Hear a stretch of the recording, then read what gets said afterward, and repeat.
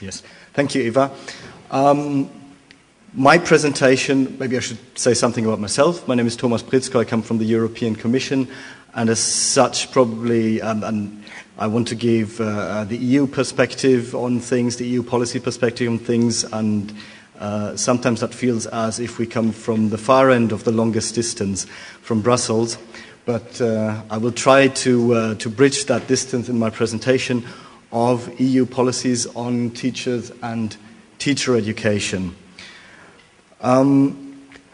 My own function at the European Commission, I work as the Director General for Education and Culture in the unit that deals with school education and the Erasmus Plus program, as it is now, previously the Comenius program for school education. And I'm one of the coordinators of the working group on schools policy that looks into sharing policy practice between member states in this particular field as it happened over the next 2 years, and we've already heard that we've been doing so together with the member states already for a number of years. This is also all excellently summarized in the background report that you received for this conference, meaning the beginnings of European level cooperation on teacher education, and I will not go back into history. You can all look that up in the background report, and most of you are probably much more familiar even than I am with what happened. Just one remark, when Michael Schratz talked about mobility and the low levels of mobility among student teachers, well, this is particularly how it started at a European level with the Lingua and then later Comenius programs, which allowed student teachers to be mobile. But we're all aware that we're far from universal mobility in this field. I will try to give you an overview of the EU's role, especially the Commission's role in this context, as facilitator, as policy facilitator, and also through the funding programs that, of course, EDiTE is a beneficiary of. Now the Erasmus Plus program. We have other programs. You mentioned Horizon 2020 and the European Social Fund in this context. But I particularly want to give you an overview of the acquis, the European acquis in teacher education. I said I won't go back, but assuming that we've built over the last couple of years increasingly on a sort of acquis and a knowledge base that we now try to deepen even further. So the idea is that what you should take away from this is what's happening at European level in terms of policy development, and I want to throw in a couple of pieces of latest evidence. Let me start with something that is hot off the press, June 2014. I don't know whether anyone has come across this Eurobarometer opinion survey. So a representative sample of Europeans was asked which are the most important aspects of education, and the context of this was the consultation on the European area for skills and qualifications. So there's a particular background to these questions, but this is still a fairly generic question, gives us an idea what people think. So they were asked, they were given a number of choices. That's of course debatable, but they're mostly in classroom and some choices linked to teaching practice. And the point that I want to make here is that, no, I went too far, that something that we know from research already, that even from this opinion survey, the teacher emerges as one of the strongest factors also in public perception affecting student outcomes. In this case, it's phrased as the most important aspects. If you look at that, the ability to engage and motivate students, 2 out of 3 people said that was the most important aspect of education. Expertise or subject knowledge, 1 in 2 named that as the most important. And then we have the ability to ensure orderly learning environments, as is still 1 in 4 people. As said, the other choices given were linked to learning environments, for instance, inducing creativity and curiosity of students, but also organization of learning, practical work experience, and so on. So here we have a strong recognition by the public that the teacher is crucial. The follow-on question was, where do you see room for improvement in your own country? So this was specifically linked to the country context of those people asked.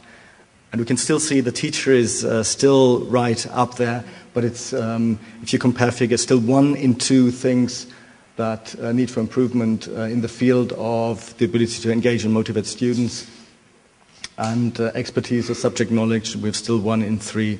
So here's a double message, I think, of the teacher is crucial, but there's also a constant expectation that there is room for improvement.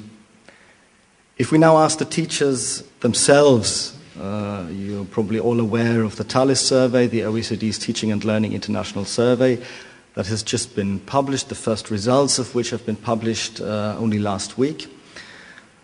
This was a major survey that was first conducted in 2008, and now we have the second round of this survey, where teachers and school leaders were asked about working condition, job satisfaction, feeling of self-efficacy, so trust, teachers' trust in their own abilities, and very importantly, their education, how that prepared them for their job, continuous professional development. I've just picked out 2 of the messages that we have picked out as the European Commission.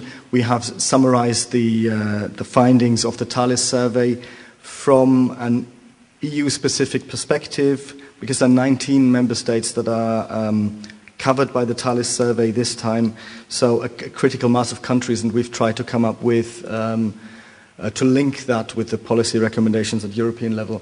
So one of the most shocking messages was the level to which teachers think that their profession is valued in society. That's less than 1 in 5. 19% of EU teachers think that their profession is valued in society. If you link that with which we just saw from the Eurobarometer, we have a worrying trend of outside perception of the teaching profession. At the same time, we have to say that the teachers asked in the survey said they're on average very satisfied with their jobs and that they wouldn't reconsider, that they would still go into teaching. So that is quite reassuring. The same patterns have emerged from other studies that we have conducted.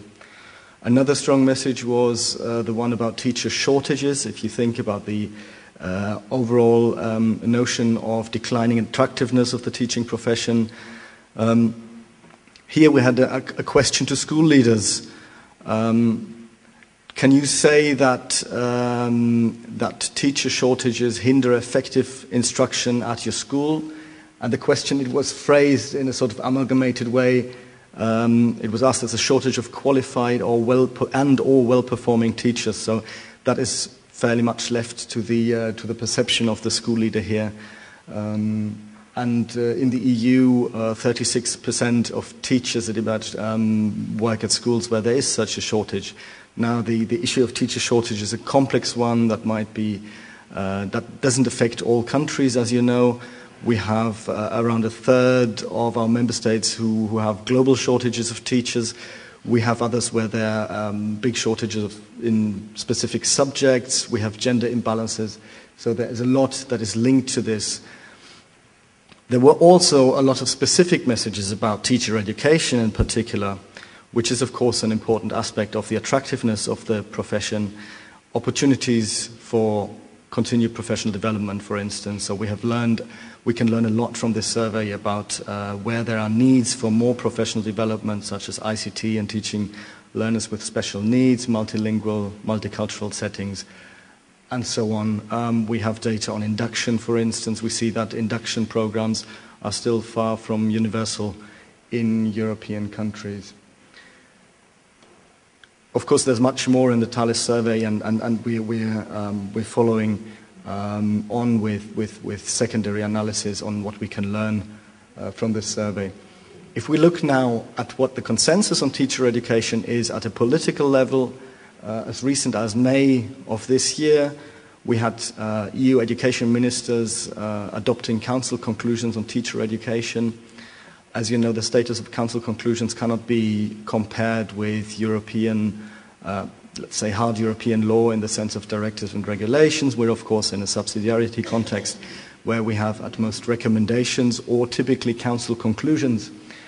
Now, what this conclusion said, the provision of high-quality initial teacher education, early career support, and continuous professional development, so we have the whole continuum there of teacher education, is a significant factor in ensuring that suitable candidates are attracted into the teaching profession and that teachers possess and maintain the relevant competences they require to be effective in today's classrooms. So we have a twin task there for policymakers to address the situation of shortages and the decline of attractiveness of the profession, to attract suitable candidates in sufficient numbers, and secondly, to ensure that teacher education across the whole continuum, from initial to continued professional development, makes sure that teachers are equipped for the job. We have today's classrooms, you could say 21st century skills is such a buzzword. So we have a strong political consensus there that we need to look at the entire spectrum of teacher education, and that this is an important part of getting the right people into teaching and equipping them well for this job in order to allow everyone to excel in teaching. I should say at this point, of course, teacher education is also for us not an end in itself. It is always the educational success, the achievement of pupils and learners that is the eventual goal. So the long distance to the pupils' minds, we remind ourselves ever so often that that is the eventual goal. Now, just as a recap in what kind of European EU context we operate here, EU countries are, according to the principle of subsidiarity, of course, in charge of the organization and the content of their education systems, but they increasingly recognize that there are common challenges. I mention again, for instance, the attractiveness of the teaching profession, shortages, competence levels of teachers, the necessity to define teacher competences, and so on and so forth. So what's the role for the EU then in this field? This is, of course, one as facilitator, as a broker between member states to assist member states, and the European Commission as the executive organ of the European Union has a twin function there that I already mentioned. First of all, we support policy cooperation at EU level. This involves, for instance, expert-level working groups that I mentioned before, so a tradition, and actually it goes furthest back in the field of teacher education, where we're now in the third or even fourth generation of working group looking into this area, and this also just brings home the fact that there's such this is such a rich and complex field, where over the years we've been looking at different aspects of either continued professional development or mobility or teaching practice.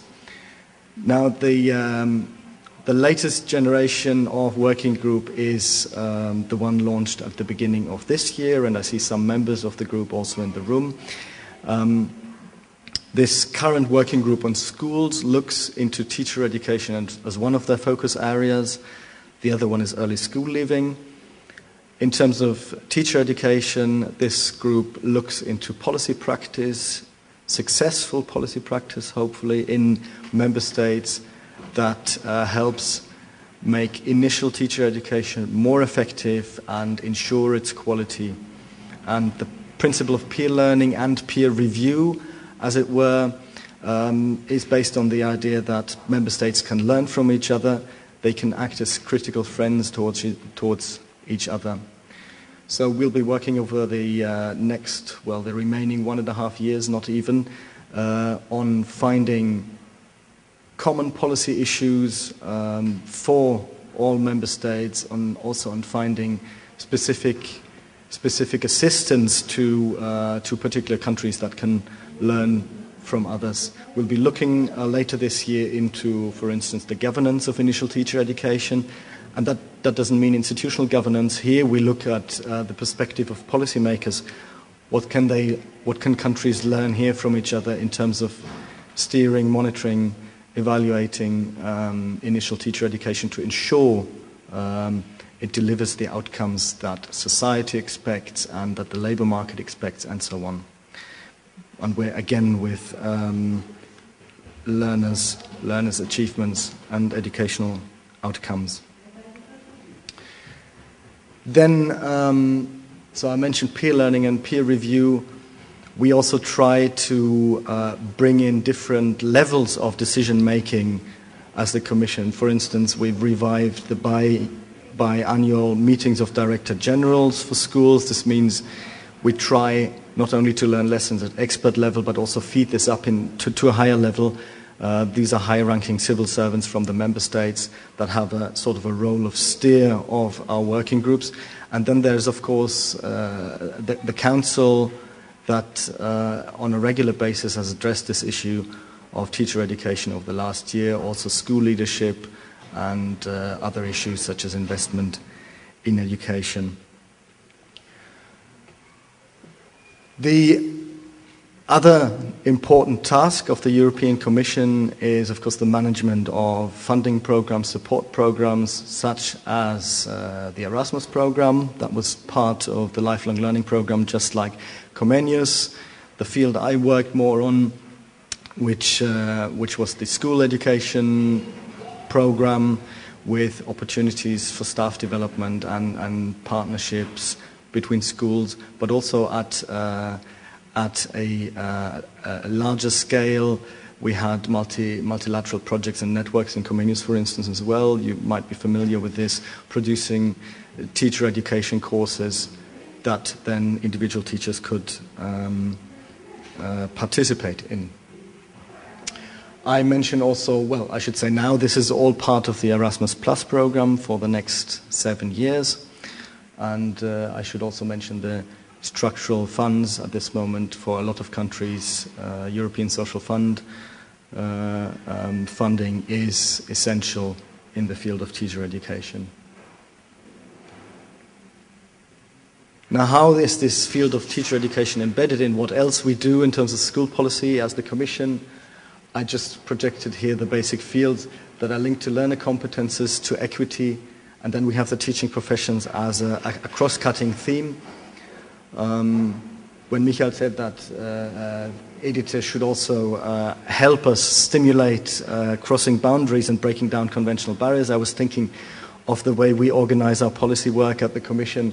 So maybe there will be also a stimulus coming out of EDiTE for us, transgressing these typical policy fields, because we see that as a team working on these every day, that everything is connected and linked, whether you take early school leaving, early childhood education and care, with early investment that then pays off later, literacy, math, science and technology, the basic skills. This is all linked, of course, to the teaching professions. Now, as the next part of my presentation, I would like to, I promise to summarize the acquis or the policy messages that we have been formulating. And all this was summarized 2 years ago, 1.5 years ago, in a paper linked to the Rethinking Education initiative. The paper that specifically deals with the teaching professions is called Supporting the Teaching Professions for Better Learning Outcomes. And this is a summary of the state of play of all the work that the Commission has been facilitating between member states. So these are the lessons from peer learning over the last couple of years, in addition with research, some of which conducted by the Commission itself, some of which based on Eurostat data or on EUREDICE, the EU network on education information. And this paper then makes 10 key recommendations for policymakers. It also gives the Commission a bit of homework, but I would like to take you in the coming couple of minutes to take through these recommendations that we have been making in this paper. There are 5 actions for teachers, 3 for school leaders and 2 for teacher educators. We stress that the teaching professions for us means more than teachers and the staff teaching itself. It's very important we keep saying that school leaders are not forgotten, and neither are teacher educators. And we've seen that recently teacher educators have been put on the political agenda much more than they used to be before. The profile and the competences of teacher educators are increasingly in the focus. But to start with teachers,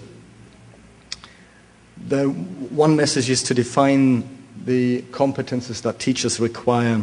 And at this moment I would like to come back to the Council conclusions of May, because this is maybe not the first time, but the first time that has been explicitly mentioned by education ministers. So there's a consensus that competence frameworks or standards can help steer education policy in many ways. There is a need to define teachers' competences for many reasons, and this will not just help design curricula for initial teacher education. It will also help policymakers inform the choices they make in terms of the provision of continued professional development. It will help in selection and recruitment procedures. So however that is done is then a matter, of course, for a country to decide for themselves. There are different ways. What we say is that it's important to make this a broad consensus and to involve all the relevant stakeholders, meaning the higher education institutions or the schools, well, depending on the context, the providers of initial teacher education, but also teachers, schools, or even wider, parents and other stakeholders in this definition of competences. So the most important is that there's a broad consensus and as a basis for then acting upon this.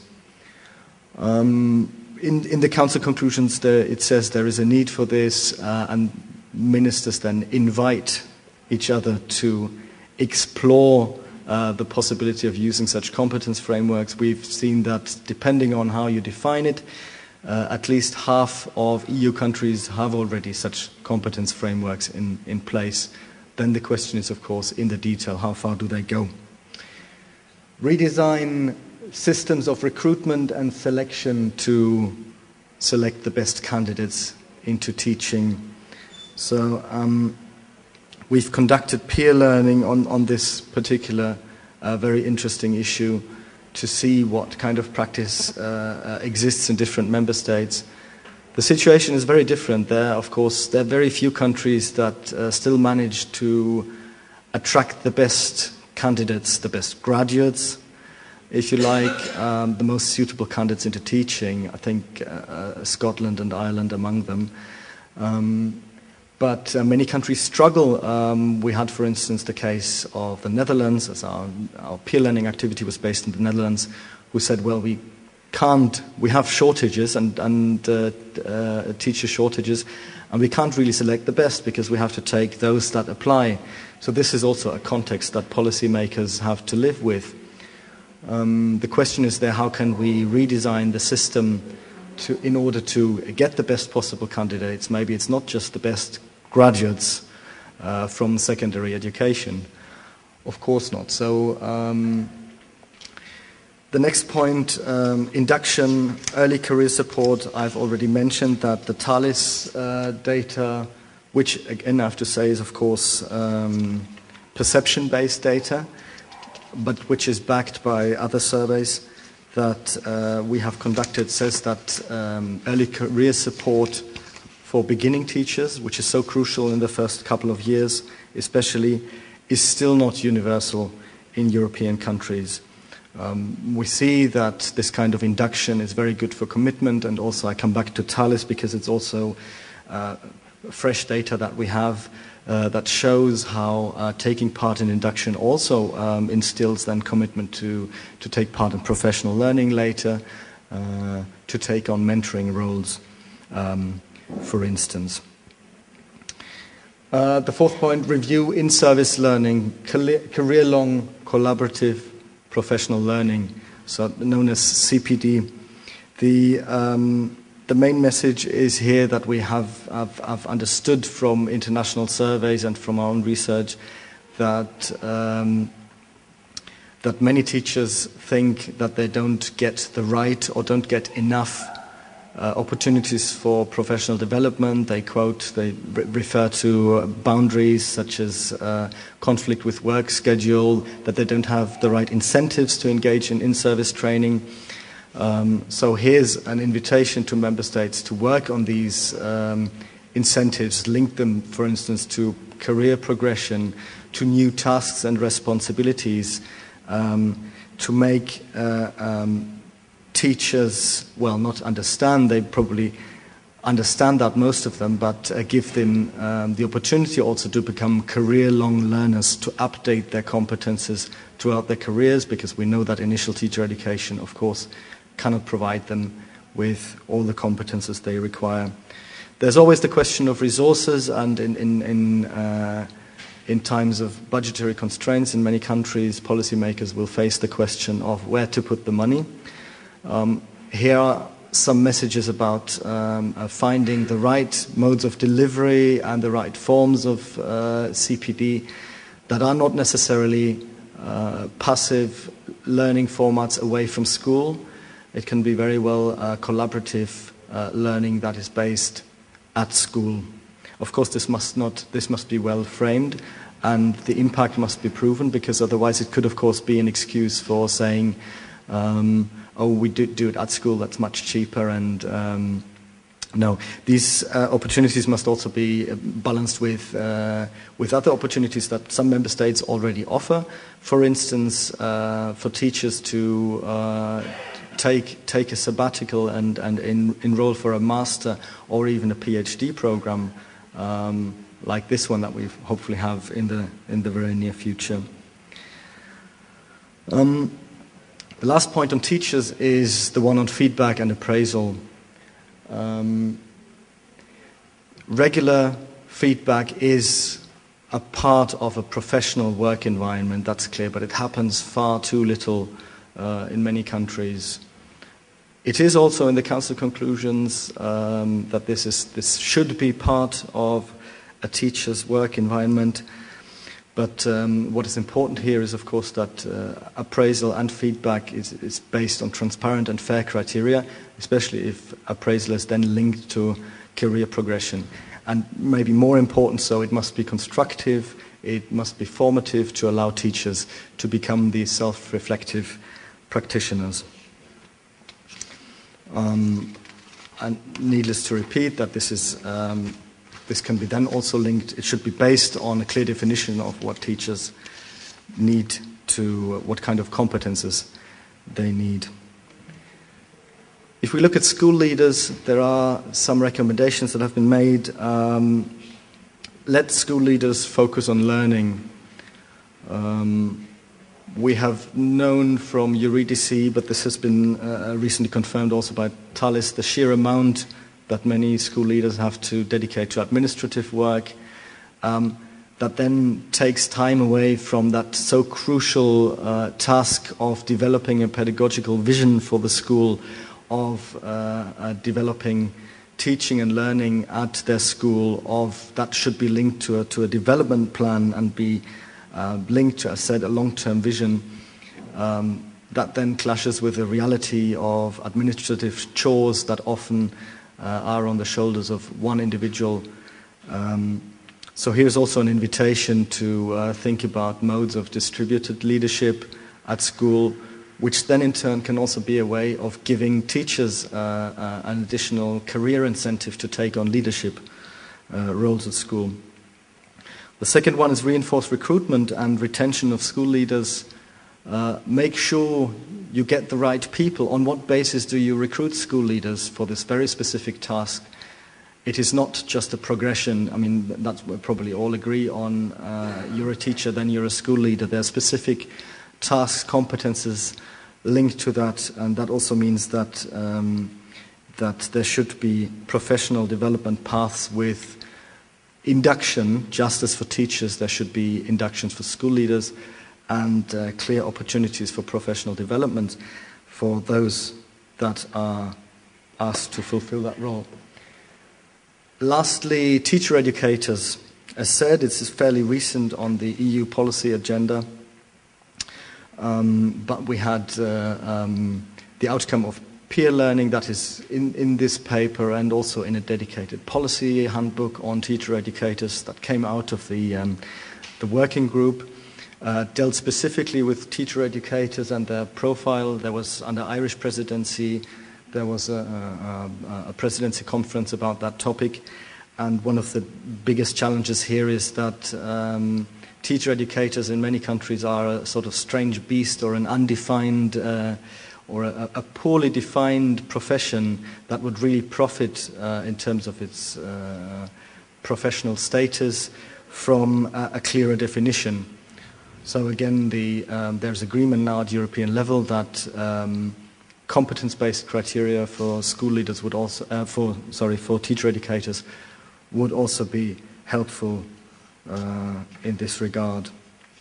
And the second one was reinforced collaboration between teacher educators, since it is often such a diverse and heterogeneous group in many different settings, not just at universities and teacher training colleges, but also in some countries school-based teacher educators, in the private sector and so on. This profession would profit a lot from better networking between themselves. Now, these were a lot of, well, I should not say the 10 commandments, but I think for the round figure of 10, this was made 10. You might ask, where is initial teacher education?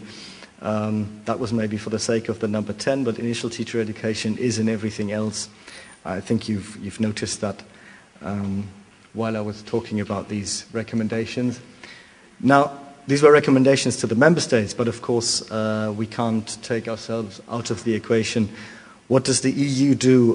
What was the follow-up of this catalogue of recommendations? Well, one of the biggest projects that we've just successfully, I would say, that was just launched is the Erasmus Plus program. As you know, the funding programs and instruments are tied to the 7-year budget phase.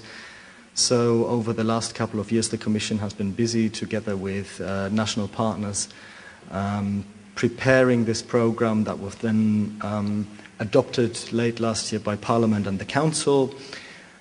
Erasmus Plus now covers all education sectors and brings together 7 or 8 different funding programs, be it the lifelong learning programs with Erasmus and Comenius, be it Erasmus Mundus, Youth in Action, and so on, under one roof in one coherent funding instrument. And you will all have heard that the good news was that there's a substantial increase in budget. If you followed the negotiations for the multi-annual budget of the EU, that was, of course, not necessary to be expected. But here we have a recognition that education is considered as part of the solution in Europe. I should also say, in terms of the policy process, the other, not big revolution, but an important evolution for us was that education is now considered as part of the central EU reform agenda, the Europe 2020 strategy. Their headline targets, they happen to be early school leaving and the number of university graduates, which are proxies for a lot of other things that happen in European level cooperation on education. But it shows that it's now recognized that education and training are part of the solution.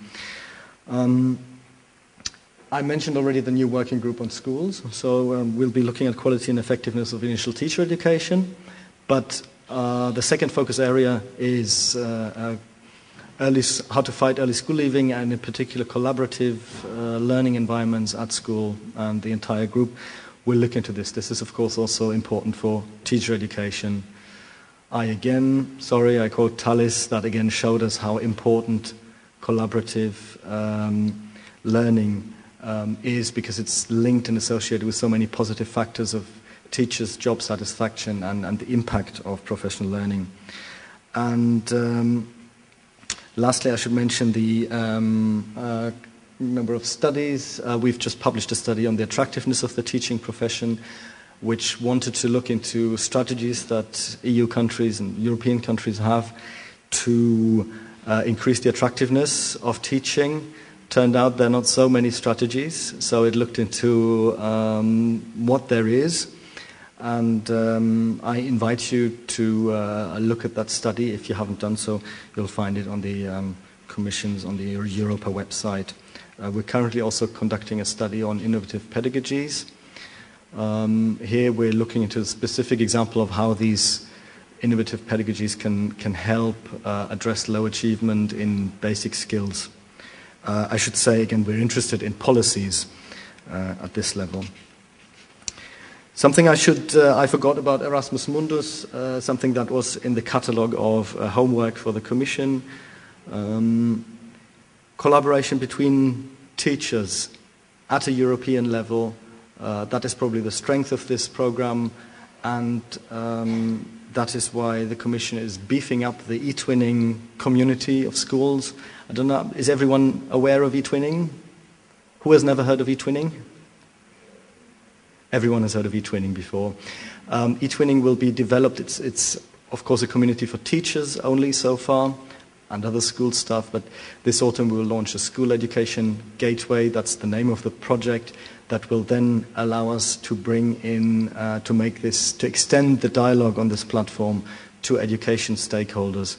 E-twinning will stay and remain a safe environment for teachers and their pupils, but we see that European level collaboration, that such a platform would definitely pay off and allow us to go further than what we do, for instance, through our expert level groups.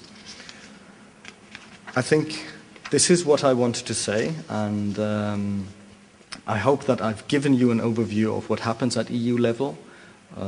Some of the latest evidence is that we continue to be looking into what we've just learned from Thalys, and we have a number of studies coming up. We have the working group on initial teacher education that will come with conclusions next year. So we will never run out of work in that field, and I'll hope you'll have the occasion to follow it as well. Thank you.